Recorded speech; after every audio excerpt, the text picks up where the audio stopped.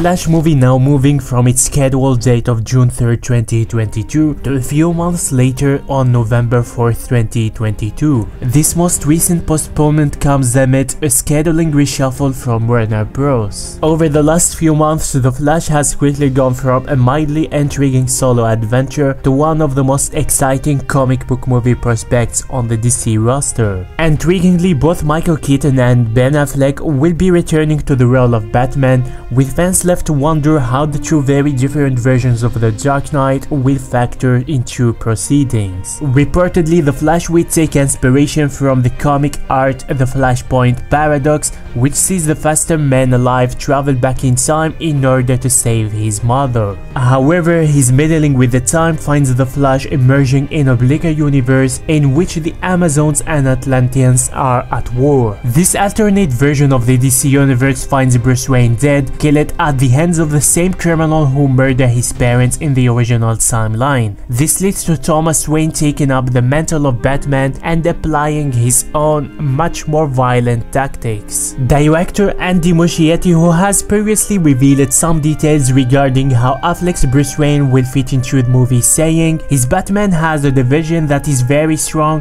which is his masculinity, because of the way he looks and the imposing figure that he has and his jawline, but he's also very vulnerable. He knows how to deliver from the inside out that vulnerability. He just needs a story that allows him to bring that contrast, that balance. Muschietti added he's a very substantial part of the emotional impact of the movie. The interaction and relationship between Barry and Affleck Wayne will bring an emotional level that we haven't seen before. It's very movie, it's very story, but these characters are more related than we think. They both lost their mothers to murder, and that's one of the emotional vessels of the movie.